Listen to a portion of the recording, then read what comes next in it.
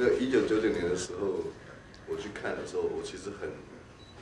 到现在我都还记得，因为其实戴立忍学长是我的偶像嘛，对，然后我觉得他很贱，我觉得他很贱，因为他那时候的演出，基本上把某一种他所认为的男性的形象，跟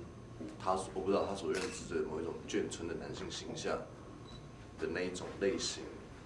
他把它搞到就是没有空间的，你知道吗？就是他很贱，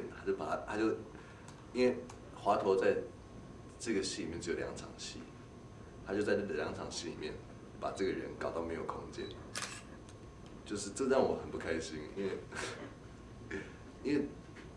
就是好像我之后在看，因为学校里面还有很多重复的演出嘛，就是永远是就是不适宜的模仿品，就是对戴立忍的华佗的。那这一次我现在他那时候演的时候是30岁，35、32、33、32、33，那我现在28岁，我现在在这个时间点演华佗这个角色，然后我又不能演 ，actually 我不能演，我是独剧，所以这让我其实很闷。然后我刚刚跟你讲过很羞，其实就是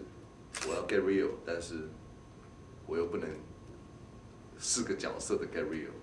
我当然可以是个角色 get real， 但是我不在那个表演的屏障里面。然后我每次想到，我其实这阵子以来，我在香港，我也都在想，就是我要怎么面对丁薇这个人，我要怎么面对他。